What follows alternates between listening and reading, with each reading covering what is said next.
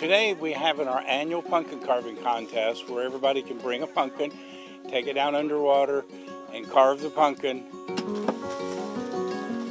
That's right, he said underwater, because this event, an annual fundraiser known as Scubaween, takes place out there.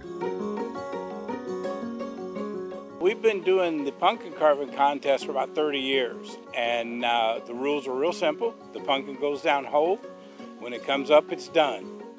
The rules may be simple, but the reality is anything but. Right, pumpkins float. So you got to think about that when you plan your pumpkin.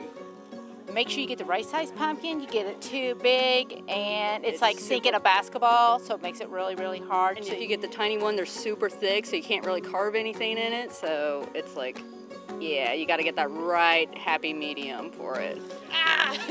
The newbies always bring big pumpkins. And some have additional concerns. My pumpkin carving skills outside of water, very bad. So I'm not thinking that this would go any better underwater, but we're definitely going to give it a shot. Before long, tanks are unloaded, gear is assembled and checked, and it's time to get in the water. Water temperature, believe it or not, 74 degrees this time of year. And prior to everybody getting in the water, we had 20 foot of visibility, which for Indiana lakes this time of year is really good.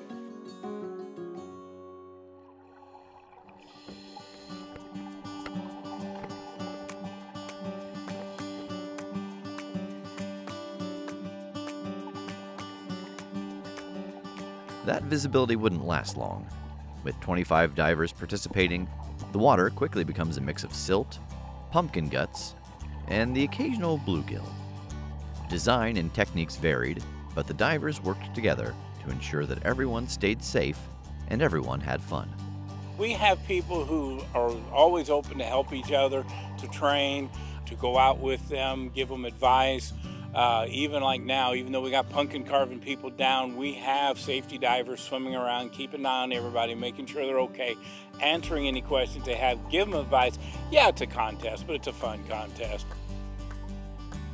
This is what's really neat about divers, is it is truly a family. And they say, well, what do you have in common? Well, it's the love of the water. Everybody loves the water. They all want to go blow bubbles.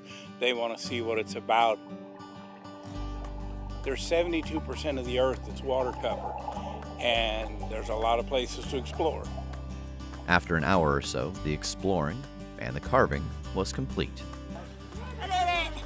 Now, all the aquatic artists had to do was make their case. And everybody's going to vote, and then we'll slowly eliminate it down. There are 3 categories: best of theme, best overall, and boy, did you really try. Yeah. It's an octopus with 7 legs. So, it's kind of a self-portrait, so. We was down there in the middle of carving this perfect pumpkin when out of nowhere this baby just came out, slammed through the middle of it, scared the crap out of us. We dropped everything and ran. So this is what we have.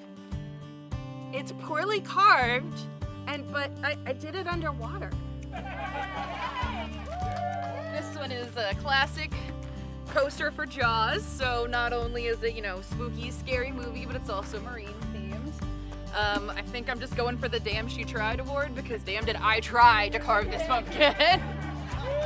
And when all the pumpkin politicking was complete, the winners got the final word. Happy Scubaween!